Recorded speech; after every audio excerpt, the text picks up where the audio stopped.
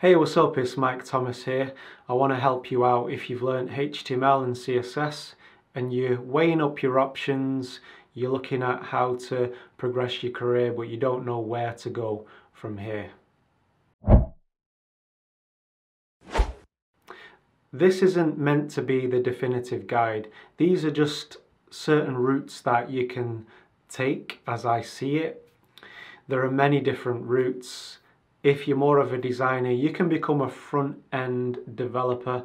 There are front-end developers that are stronger on design than they are development. It's not a very helpful job description, but it's what we're left with at this point. I think something eventually will come about that will better distinguish an individual's skill set. But you can become a design-centric front-end developer, shall we say. So in that regard, keep strengthening your HTML and CSS skills. It doesn't take a long time to learn them, but it takes a lifetime to master them. Learn Sass, learn version control, specifically Git. You don't have to master JavaScript if you know that your strength lies in design. You can get by with jQuery. You can even build e-commerce sites, social networking sites by leveraging the power of a CMS. And there are many: Wordpress, Perch, Expression Engine, Drupal. Personally, I have experience in WordPress, and I know that there are two very popular e-commerce plugins. There's the WooCommerce plugin and Shop. There's BuddyPress if you need to make a social networking site. There's two well-known WordPress themes, Divi and Genesis. Divi is more geared towards the designer, but it's very, very flexible. Genesis is more geared towards the developer who wants total control over the back-end side of things. The only thing with using a CMS is you've got to know how to secure the database. You'll need to have some kind of a maintenance package as well. I'm talking specifically on WordPress. I can't really speak for the other CMSs. I don't have experience with those. But for WordPress, it needs to be maintained. You need to either show the client how to update it or sign them up on some kind of a maintenance package. The thing with a maintenance package though is you may not want that kind of responsibility because you might update.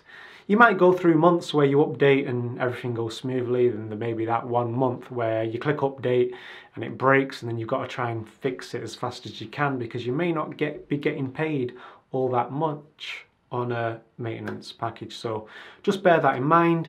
Eventually you may find that you team up with a developer, then they can take care of the programming side of things, and then you can really hone your skills on UX and UI design. I think that's an exciting area. Even branding, and you can handle the whole discovery process of the project. Get really clear on the client's message and their audience and guide the client through that area, produce the design and hand that over to the developer. The good thing about becoming part of a team is you have better access then to the $3,000, $5,000, $10,000 plus projects. If you're more of a programmer, you've got many options open to you. You've got back-end development, PHP, Ruby, Python. There's mobile development, iOS, Android, hybrid development. If you're really fascinated by site performance, you can even look into the server-side technology. There's Node.js. Node.js being you're using JavaScript on the server, which brings me to my next point. You're probably eyeing up PHP, Ruby or Python, but there's JavaScript that sits right in between the front end and the back end. There's no escaping JavaScript. You're going to have to use it at some point, so you may as well learn it, get strong in it. And if you learn JavaScript first before mastering the others, you've many options because you can use it on the server end with Node.js. You can use it to build hybrid mobile apps with either Ionic or React Native. Ionic uses the Angular JS framework. React Native is pure JavaScript. I think the reason why a lot of people are still going for Ionic over React is that the React Native framework doesn't work for Android yet, but we have been promised that it will be. So your options are open. JavaScript will help you to get familiar with programming logic, and then if you want, then you can decide, okay, I'm going to learn PHP or Ruby or Python. What I will say is that at least build one site that uses one of the popular static site generators, because you're going to have clients coming on the scene. They don't need a database, so it's going to feel a bit weird to give them a WordPress site, and you're going to want to know how to build them a good site with no database. You don't need a CMS even for a blog now.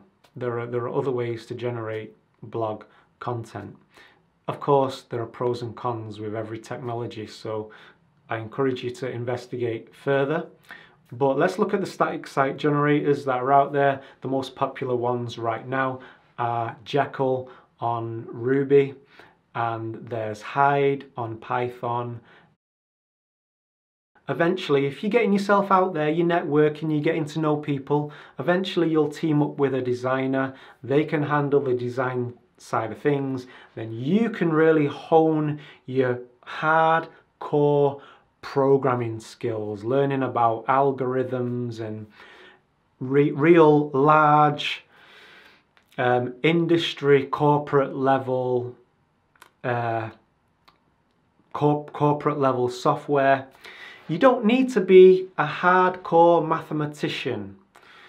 That really comes into play more so in games development. It's not to say that you don't need to be decent at mathematics, but again, don't let that put you off. So the other thing I wanted to mention was SEO. Especially if you're working alone, or even if you're a developer and a designer working in a team, somebody needs to be paying attention to what is going on in terms of SEO, because that's a rapidly changing landscape also. I think Google are driving towards a more secure internet. So the reason why I mention this, and the reason why it's so important, is if you're redesigning a site, you may change the URL structure of the site, and that site will have its own ranking in the search engines, and you want that ranking juice to relay over from the old site to the new site. So you need to understand what a 301 redirect is. You need to know this stuff. You need to know what a robots.txt file is, what it's for, and what it does. I hear of many disasters out there. You don't want to be involved in a disaster, so keep up to date in terms of SEO. There are many other areas that I haven't singled out that are on this graphic, but we're going to get into each area on this graphic. Either I'll shoot a video on it. Ideally, I want to bring on guests who are experts in specific areas and quiz them over a few things. So leave a comment below. Let me know that you exist. Let me know if you got something out of this and what you want me to focus on next, or what you want me to ask guests in upcoming videos. Until then, I'll leave it there. Hope you got something from this. Take it easy. Do what you got to do. Get plenty of rest. Drink plenty of water. Stay healthy. Take care.